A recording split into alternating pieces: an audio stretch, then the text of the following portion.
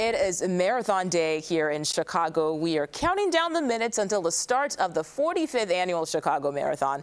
CBS's Asal Rezaei talks to one runner ahead of the big race.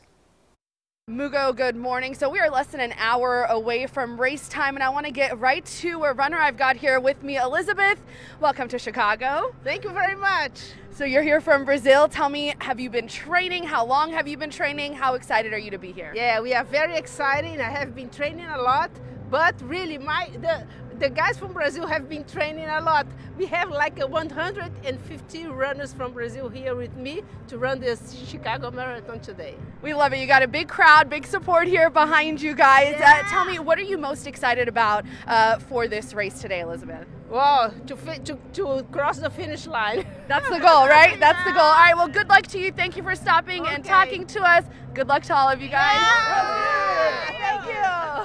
We love it. Good luck. You've got less than an hour to get to the start line. She is one of 47,000 participants that are taking part in the race this morning. Mugo, things are amped up out here. People are very excited. Setup underway here on State Street. Look out for lots of rolling closures this morning if you're heading down here in downtown. If you have to be here this morning, give yourself some extra time. Again, the first wave of the race starts at 7:20 this morning. I'm live in the loop. Asal Rezaei, CBS 2 News.